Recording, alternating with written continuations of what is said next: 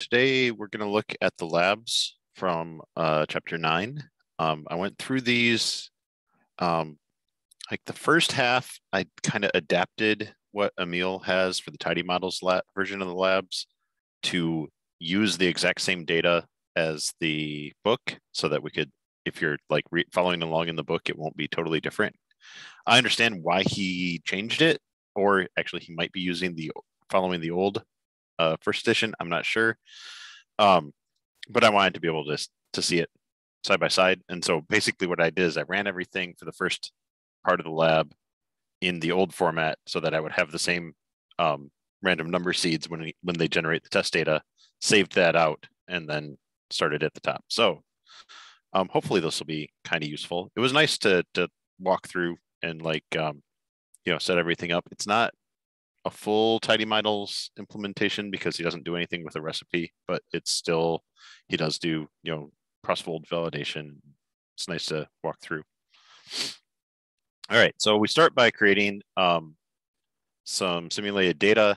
Again, I just create it the same way that they create it so that it's the same numbers so that it looks the same. Well, inside of that matrix, at least it's the same. And then the difference being that we wrap it in a tibble and use tidy methods to update it. But the idea is we are creating 20 random points, and then 10 of them we set as -1 and 10 of them we set as 1. And the ones that are 1, we add 1 to those so that there is a fairly clear distinction between them. But I think I have, if we look at the actual points, there's this guy here that causes it that there's not an absolute clear way. There's no line that you can draw that will 100% divide them into 2 sets. And again, I did the same points as them so that, everything will match up so that when you look at this, it is the same points and you can see what the differences are between this and if you do the book version. And then I also load the test data right here, which is just generated basically the same way, the exact same process actually, but different numbers because it's a different set of random numbers, different seed. And so you can see the test data actually even a little bit more so has some messiness in it, but it's generated using the same process. So it should be, the same, like if they belong to the same population because they're generated using the same process. So that's an interesting way to set up some simulated data. All right. And then we get to the difference between tidy models and base, or the way that they have it in the book, is we create a spec that we then can just tweak for all the little different ways that we're looking at it.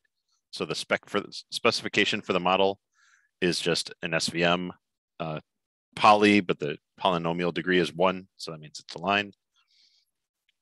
We set the mode to classification, and we're going to use this kern lab engine. So that's all set up. And then in the book, they did these manual fits. So we're going to do the same manual fits where we just set a cost.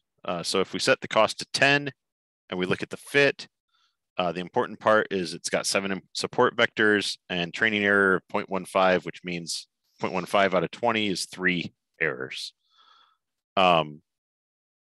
And we can plot that with the auto plot for this kern lab, which I think is terrible. Like it doesn't show that much, but this is what the auto plot method is. So it shows you the 3 errors. In this case, it's not always the errors that it shows. I think like it's trying to show you something about how the SVM is set or is determined, but it doesn't show all 7 support vectors, and it doesn't always just show the errors. So I didn't dig in enough to see, okay, but what is it showing then? So that part, actually, the base version of this shows you all of the plot points and then highlights the ones that are the used to define the SVM.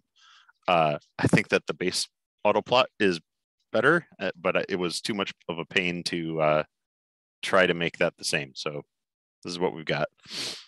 And that's something, I don't know.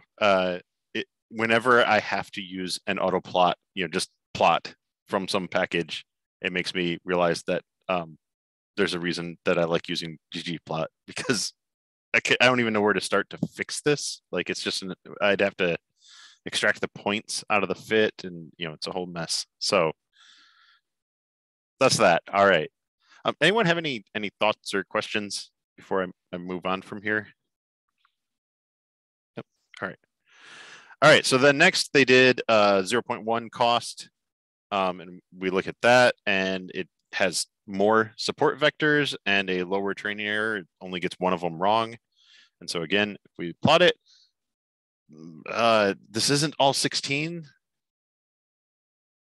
Yeah, it's 13 out of the 16 support vectors. So again, I don't really understand this auto plot method. If anyone dug in and knows what it's doing, I don't know. But if you look at it, so these 3 points are these 3 points. So it's not even on the same scale. It's hard to compare, but you can kind of see that the support, or the classification, the margin is different. And then I also did 0.01 because we're going to look at that later. And so I set that up, and that one has 20 support vectors, and it's got 5 errors. And again, another plot. Those are those 3 that are in all 3. You can see here actually that the margin moved, I think, quite a bit. Like, yeah, these 2 plots were within the margin for, and now the margin moved over. So you can kind of see the difference between those. All right. So then we tune, and this is where are the points it's showing, John, all the support vectors basically? Well, kind of, except it's not all of them. Like, there are probably like 17 points on this one, something like that. This one has 13 points. And that's what I mean. Is it the support? Is it the ones that end up being the support vectors? Oh, it says so. So you. It's like some of the support vectors. I didn't dig in enough to understand why it chooses the auto plot that it does, because at first I was like, are there plots, or are there points that are over plotted? So these 13 points are actually all 16, right? But it's not. Yeah. And like, especially, this one, there are not 4, there are 7 support vectors, and it shows 3 points. I really don't understand how it decides what to show in the auto plot. I started to dig in deeper to try to make it not bad, but I couldn't. I don't know. I couldn't find it basically, and I didn't want to take that much time on it. Yeah, it's just it's aggravating for sure, because this is what makes it most aggravating is that this is a method that is so visual. Like, you're defining a line, and so the auto plot should show you that line. Like, it should. It's the boundary between those 2 faintest yes, exactly. That's the line. Yeah. And it doesn't show you all of the support vectors. Now, it could be something about what is being kept within the model, but all 16 of those should be like part of the definition of the model effectively. So I don't know. I don't.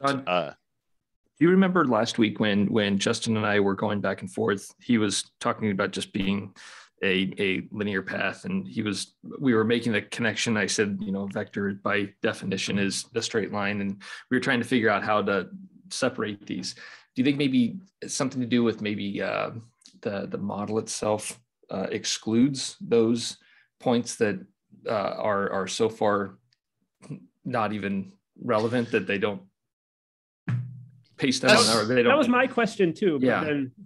But the thing is, these 16, according to the model, are relevant, and it only shows 13 out of those 16.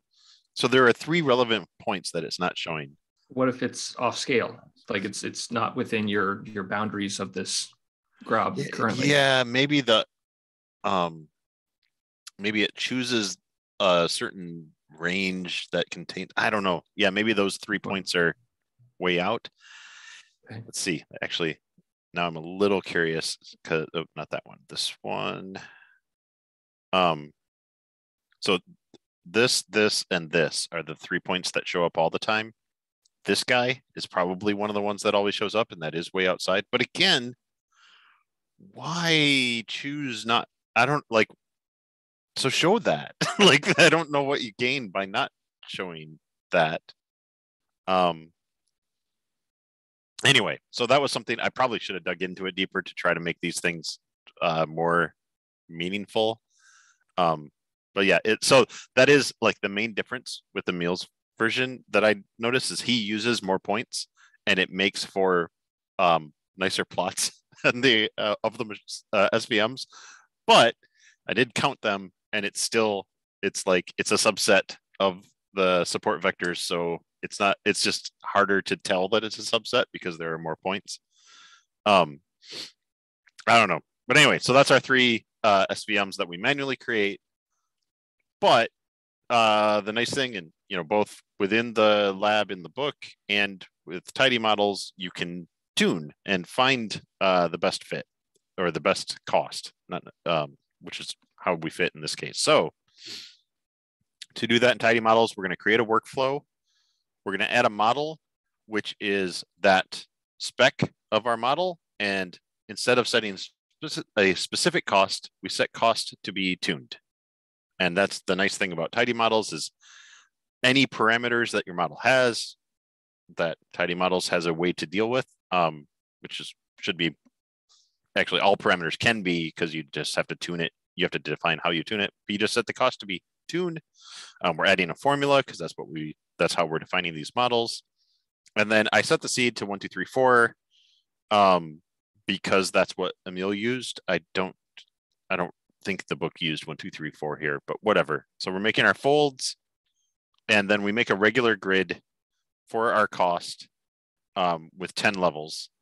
In the book, they did, oops, wrong PDF. Hold on just a second. They did a different set of values here, and I'm not at the right page to find it. But they also chose a set of values to look at. And it should be close to those. So if I look for, they do 0.001, 0.01, 0.1, 1, 5, 10, and 100. The regular grid that Tidy Models sets up it's a little bit slightly wider than that, and it's I don't know, it's like that doesn't look natural log. It's something else. I'm not sure exactly how it chooses that range, but it's a logarithmic set so that you cover a wide area.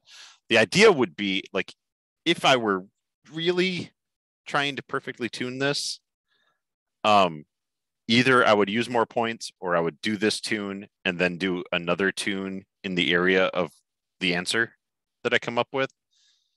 Because we come out, we do this, and the one that is just below 0.1. So the 0.0992 wins, and actually the 0.315 does just as well, or at least really close to as well.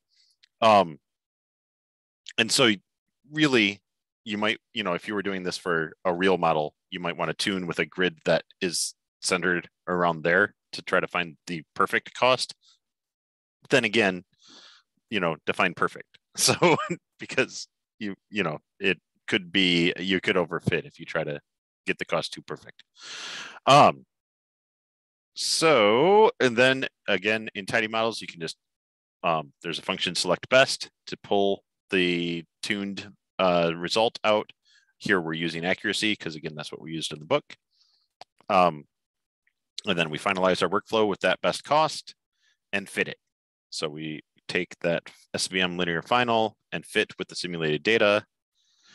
And then we can, again, using tidy models, we can just augment that fit with the test data and create a confusion matrix where the truth is y, the estimate is the prediction from the fit, or from the augment rather.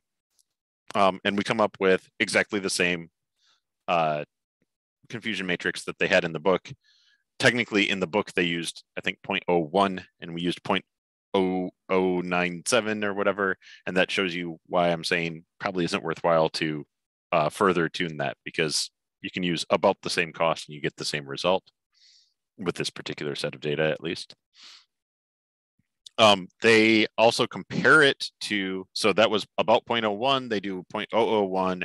And again, we can see that that confusion matrix, I don't know how used you are to reading these, but this is like the diagonal, the diagonal that and that are correct. And then these are correct in the two, or incorrect in the two ways that we can be incorrect. And so in the tuned one, we have a total of 3 errors. In the untuned one, we have a total of 6 errors. And actually it's interesting because you can see that it's pushed towards guessing -1.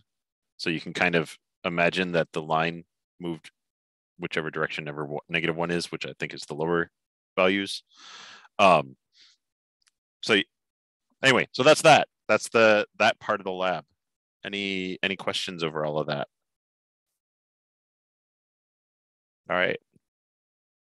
So then they take that training set and make it more like easier, just to show the concept. So what they're doing is they're adding, again, where before we had our corrects, or our whatever, our 1 values, and we had added 1. Now we're adding 0.5 to push them apart further. So now they're linearly separatable, barely. Like you could draw a line through there and you get all the reds in the bottom and the blues on the top. And then in the book, they used 1,000 for the cost versus, and that gets 3 support vectors with 0 error. Again, okay, so it chooses to show 1 point. Which point is it? I guess I could figure that out if I really tried, but it's hard to tell because there's no context. And then they do a cost of 1.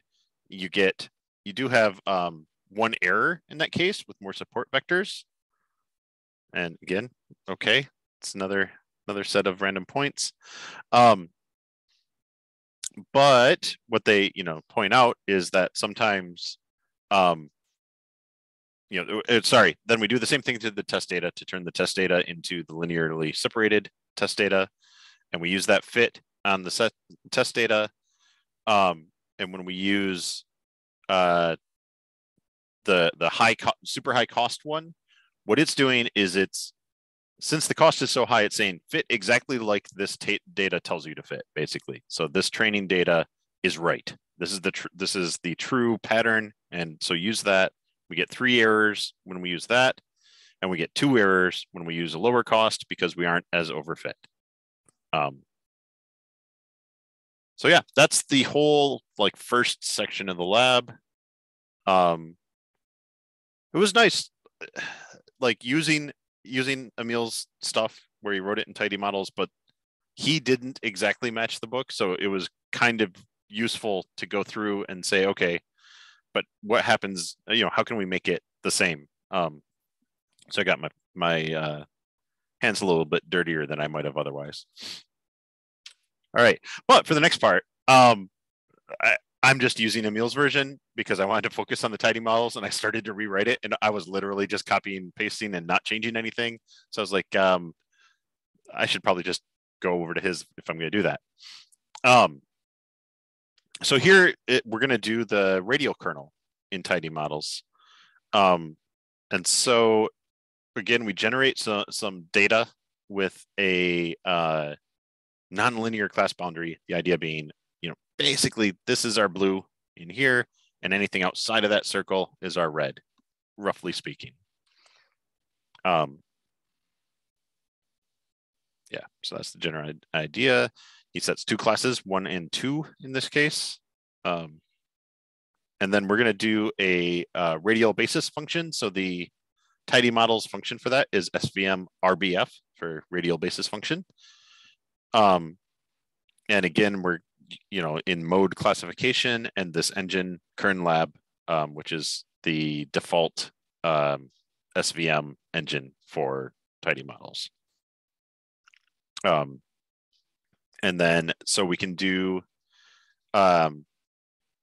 without any specified cost, like using all the default parameters, we can do a fit, and we can see it does, can mostly see that it does pretty good. So triangles are what's, red.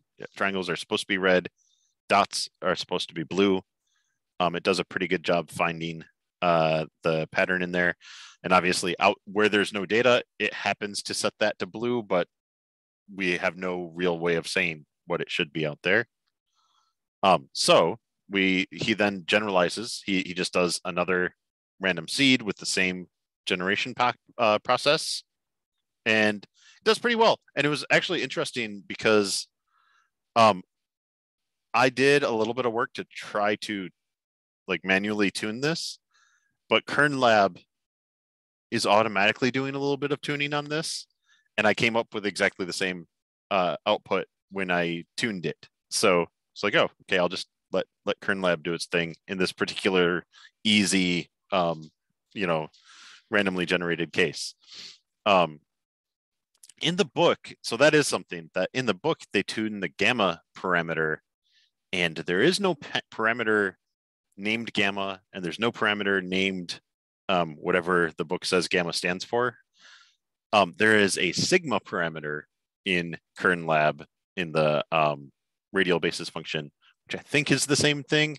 I didn't dig super deep into that, but that is something that I found interesting, that it isn't defined quite the same way as the radial basis function in the book. So that's something to maybe look into more deeply. Right. So any thoughts on that before we move on? All right. All right. So then the ROT curve. They have a whole, like in the book, they go through like having you write functions to define ROT curves and to calculate the area under the curve or whatever. And instead we can just use yardstick, and it's got a function that we can just do this with. So that's nice. And what is it? It's receiver operator characteristic curve. And it's basically a way of measuring,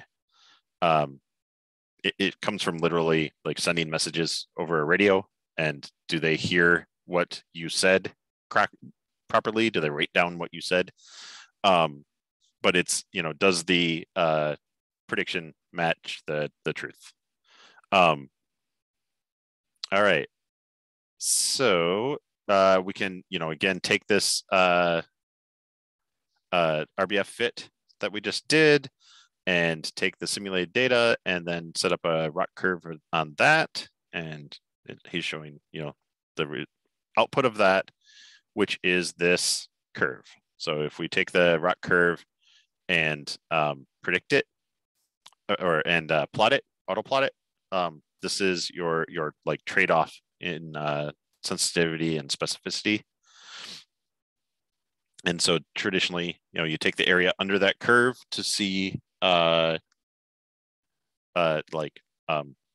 well your model is doing. So that's a common metric there. And again, in tidy models, we can just take ROC, and that's 0.925, which is pretty good.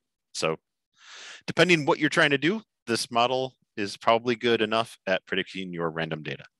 Now, some other things you might need to work harder to get it higher, and you might, in other cases, you might not care if it's even that high. So, any questions so far? All right. And now we're going to look at some actual data. So get out of the simulated data. I'm pretty sure that this data set is actually true data. I didn't go deep into where does this data come from. But this is gene expression measurements across a bunch of measurements, basically. I did find it interesting that the way he has this written is he needs to update it. I sent in a pull request for a couple of typos he had, but I didn't dig through and try to fix his code. Basically, it's that the con data is missing unique column names And so it's automatically setting them, and now you need to tell Tibble to automatically do that in the as Tibble. But anyway, so he sets up the training and test data from the con data. And we have 63 observations with 63. Actually, I did not look at the data. Was that 63 rows and 2,309 columns? And so we've got basically a whole bunch of predictors to try to pull out meaning from. And so he says, don't bother with a radial kernel in this case. Let's work with a linear spec that we have set up way from before, but now we can give it different data than what we were using. And that's, again, the beauty of tidy models is we just set up this spec, and the spec is true for a linear SVM. Then we're going to feed it data. Then we're going to give it costs. Then we're going to tell it what to fit based on. All right, so we train that on the training data, augment that, and make a confusion matrix, and we can see it actually, is able to perfectly fit the training data, which is good. But we want to actually look at the test data, and it does actually really well on the test data too. He says it performs fairly well. Couple of misclassifications. Out of not that many, like your test data isn't very big here. So he didn't ever quantify this. 2 out of the 20, I guess we were saying that was pretty good before. So I guess that's pretty good, but it's that could be bad. And it's also interesting because, maybe class 3 and class 2 are similar. And so in that case, these errors aren't that big of a deal as well. And that's it. That's the lab. Anyone have any questions about any of that, or any comments or concerns, or cute dogs in the background that you need to introduce? Your dog just walked through, Ryan. Wait a second. I didn't shut my door. No, I did not. That is Frankie. She is our youngest doodle. And she's the one that wanders throughout the house. Winston, our oldest, just lays around. So my youngest just lays around a lot. He likes his beds. My old dog wants to be where everyone is. So, all right.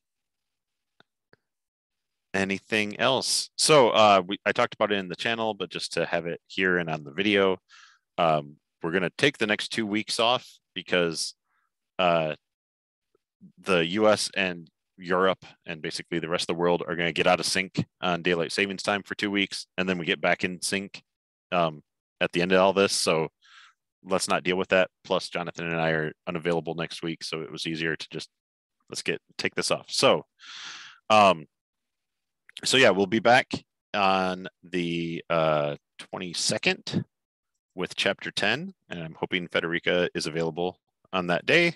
You've got an extra 2 weeks to prepare, so it'll be good. We've only got a handful of chapters left, so it'll be interesting to see, how this goes. All right. If that's it, I will see everybody in 2 weeks. Or 3 weeks, sorry. So 29th, I said the 22nd, 29th, we're back. The 15th we're out, and the 22nd we're out. Sorry, 29th we're back. See you then.